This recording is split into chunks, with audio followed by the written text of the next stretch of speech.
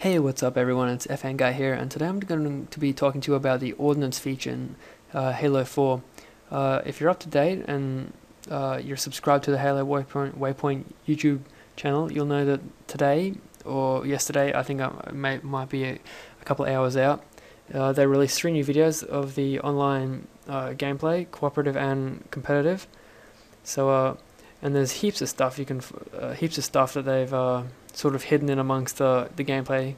They haven't just thrown anything in. I'm saying they've been really selective about what they put in, and I think the ordnance can be kind of explained now of how it works. So let me just take you through that.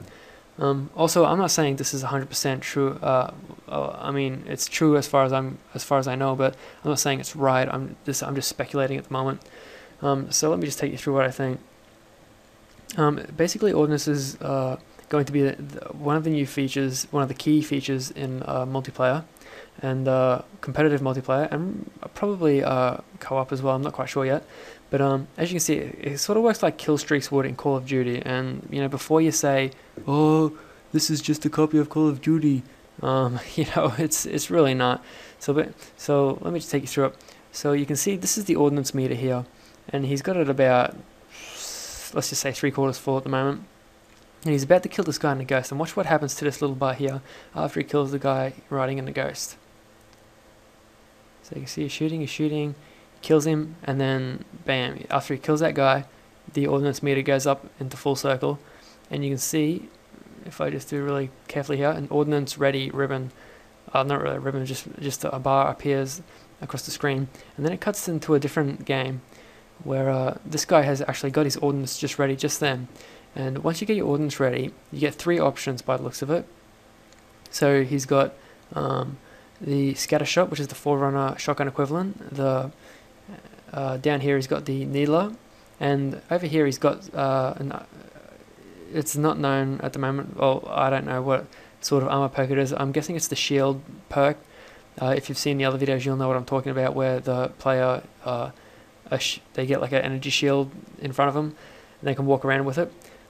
Similar to what a jackal does, except a little cooler. But so it doesn't look like ordnance can be just weapons. It can also be armor perks and stuff like that. So you see you've got 3 options, and I'd say you just use the D-pad to select which one you want. So in this case, he selects the scatter shot. And so once he selects the scatter shot, you'll see a marker spawn here, and then the ordnance will fly down, cause a pretty big explosion, and then pop open. As you can see there, it pops open, and there's the scatter shot inside it there.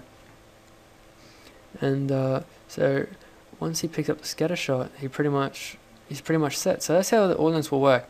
So what we know now is that the ordnance bar is filled by killing characters. And once you get ordnance, you have 3 options, not only weapons but also armor perks. And once you select your ordnance, you also whether or not it drops down randomly or it drops down close to you on purpose is I'm not sure. Maybe this guy just got lucky, but I'd say that by the looks of things, ordnance is going to drop close to you in specific spots.